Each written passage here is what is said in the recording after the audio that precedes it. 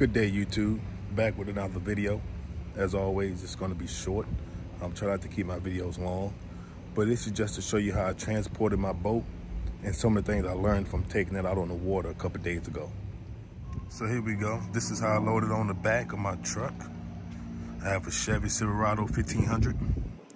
The bed is about 6 feet and 83 inches long.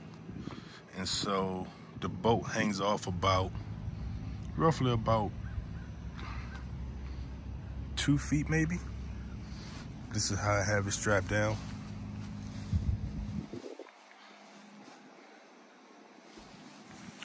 Nothing too crazy, but it's not going anywhere. You pull on it, tug on it, it's not going anywhere. Have a couple straps running around. That's the carpet. Underneath of the carpet is a piece of plywood that I had glued down and stapled down, so give me a better surface to stand on so it's not slipping everywhere. And I got those straps tied up to here on there. And so that's pretty much how I transport it for right now. Nothing too crazy. Like I said, this is how much it hangs off the back. A couple of things I have learned from taking it out on the water the other day was I had way too much gear.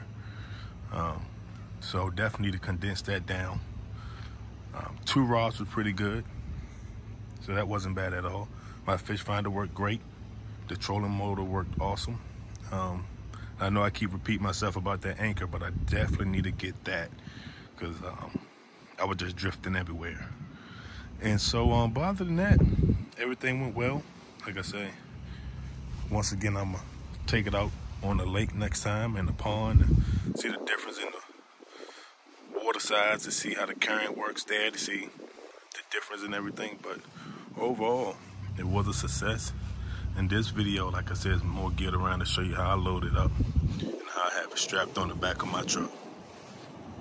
And I just keep my gear in the inside of the truck. I have a decent sized cab right there where I keep my chairs and everything else, trolling motor, all that inside of there, so it's not out in the elements. But yeah, so that's pretty much how I transport my boat. Nothing special. I need to get a trailer so it can make it easier for me when I'm dropping it in the water. I don't know if you can see, but you can see where the water line was coming to when I had it in the water. So like I said, pretty stable boat, easy to transport, easy to take off and load up. Nothing too crazy. I was able to do it by myself, put it in the water and take it out. Also too, one more question. Y'all can help me out with this. So when I do decide to get that anchor, I run my trolling motor in the back. Should I anchor up in the back on the same side that the trolling motor on, or should I anchor up in the front? I'm not sure, so if y'all can help me out with that, that'd be awesome.